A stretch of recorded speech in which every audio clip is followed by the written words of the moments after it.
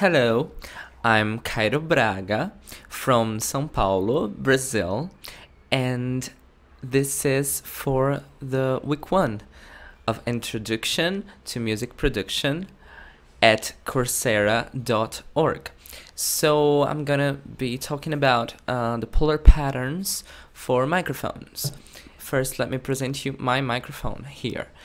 It's an condenser USB microphone. It means that I don't need an audio interface between him and my computer. So this specific microphone has 4 polar patterns. They are cardioid, omnidirectional, bidirectional, and stereo. Let's start with basics. Okay, here you got the polar pattern selector. Right now you're hearing me in the cardioid polar pattern, which is the most commonly used polar pattern because it's very focused on the subject. So I'm talking on the front of the microphone here and it's capturing my voice really well, but if I turn the microphone, my voice becomes distant because it only captures the reverberations, the reflections of my voice, because it cancels the sound that comes from behind the microphone. So only on the front of the microphone.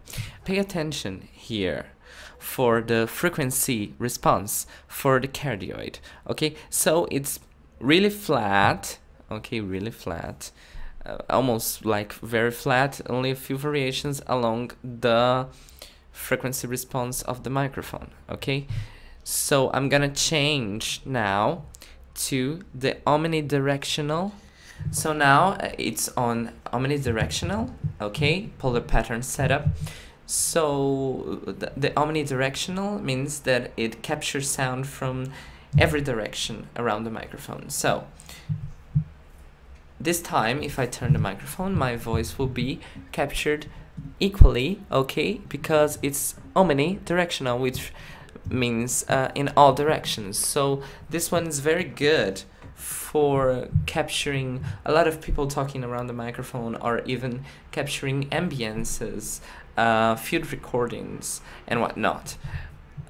So here you can see, okay, the frequency response for the omnidirectional polar pattern, and notice that from around 200 hertz and above, the frequency response becomes more sensitive, higher than the cardioid polar pattern. That's what they call airiness. Okay, so this polar pattern, the omnidirectional, gets an airish sound, so that's why it's very good for field recordings. So now this is the bidirectional pattern. Okay, the concept is it records only on the front of the microphone and the back of the microphone, canceling the sides of the microphone.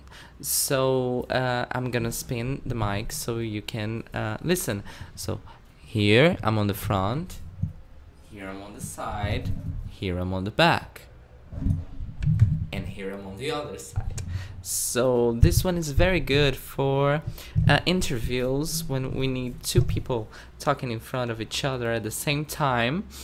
So now we have the stereo polar pattern. So the concept here is, here on the front of the microphone, okay, I'm on the front of the microphone, right in the middle, we got equal signs on both channels, left and right. I don't know which is left and which is right, okay?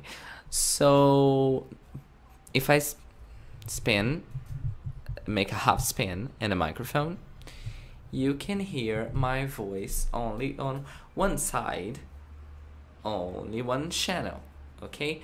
So if I get to the other side, can you listen my voice spinning in your ears? Yay! We go to the other side. So you get my voice only on the other side, and it cancels right here in the back, as you can listen, blah blah blah. Okay, and it cancels. This is it. I hope you enjoyed my explanations. I hope it has enriched your knowledge, and thanks for watching, thanks for listening, and I'll see you next time. Bye bye. Até mais. Adeus.